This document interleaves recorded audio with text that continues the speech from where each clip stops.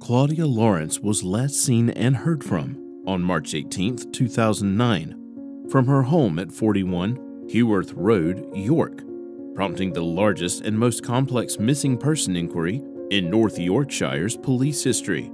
Even after a massive search, law enforcement was no closer to solving the disappearance. But after 5 weeks, they classified this case as a homicide. CCTV footage showed Claudia arguing with a suspicious-looking man in a hoodie before her disappearance.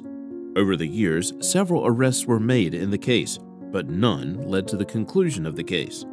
It is still unsolved today.